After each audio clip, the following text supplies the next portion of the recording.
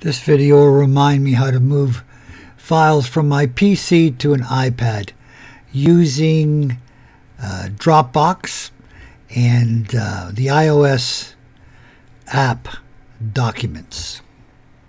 Let's assume the PC has already transferred the item in question to the Dropbox on the PC.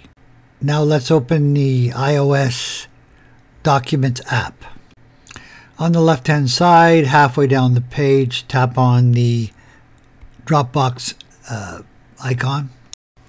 Now we're looking at the inside of the folder, at the folder for Dropbox. That red photograph is what we're looking at. Top right hand corner, 3 horizontal dots, tap on that. That'll open another submenu at the top. Select the Select. Now select that red photograph and tap Done on the top right hand corner.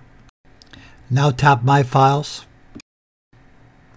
Now we're going to select the sample files folder. In top right hand corner we're going to press Download. Then we'll top right hand corner tap on Done, and at the bottom of the screen we see a box that shows that it's been downloaded. Peek into the sample files folders, we see that that photograph is now there. That's how we do it.